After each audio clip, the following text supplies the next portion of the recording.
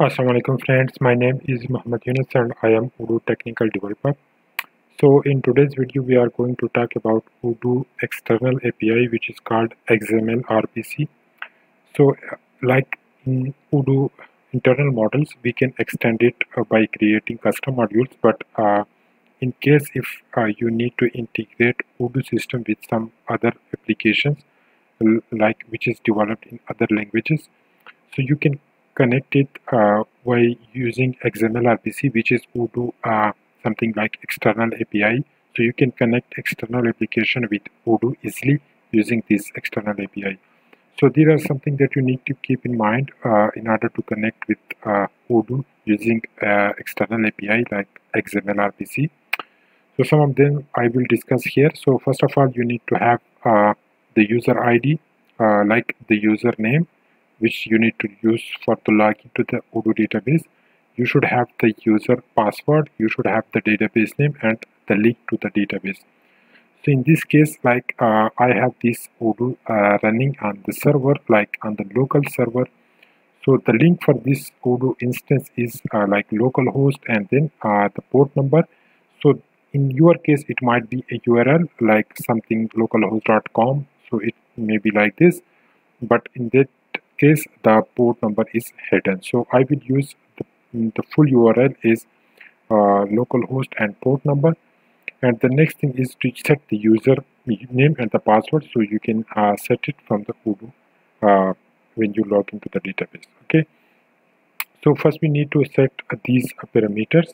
So for this purpose, I will just copy it, and in the py-charm, I have just created a Python file. So I will just paste it here. So I just need to add the parameter, like the URL is localhost and 8069, which is the port number. The database name is Odoo discussions, which needs to be inside single quotes because it needs to be passed as a string. Password is admin, and so username is admin and password is also admin. So these are the parameters that we need to pass to the request. So then we need to import this XMLRPC.client. It should be at the top, like as always suggested. Okay, sorry. XMLRPC like this. Okay, and then what we need to do is, like, for example, we need to we want to get the information.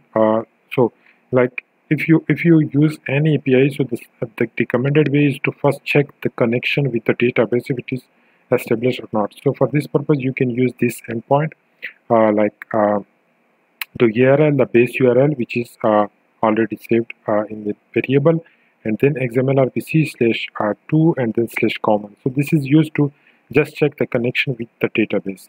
Okay, so let me just copy it and then paste it here.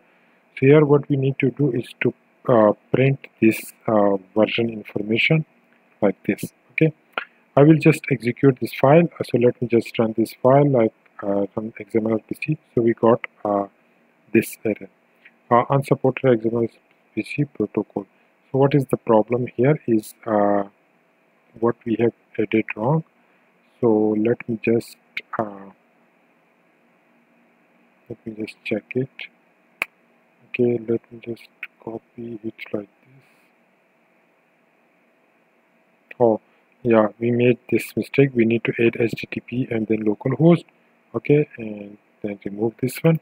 Okay, so then just rerun it, and you can get these information like this version number. So currently we are using Odoo 13, so you will get the correct version here.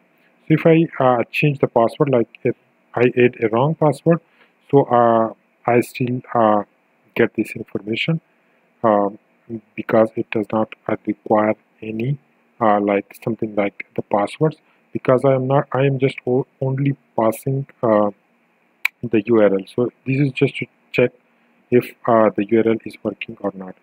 Okay, and the next thing is to authenticate. So authentication means like you need to add the username, the password and the database. Okay, so for this purpose what we can do is to pass the DB name, which is Odoo discussion. Username is admin and password is admin. So let me just change it. And here I need to print what is UID. UID is actually the user ID which will be integer that will be returned as this authenticate code. Okay, so let me just execute this file and let's see what we see on the screen. So here you can see it is printing 2. This is the user ID that we have authenticated. So let me just comment this out. And okay, so we need this call, sorry, this one, this call, okay, and then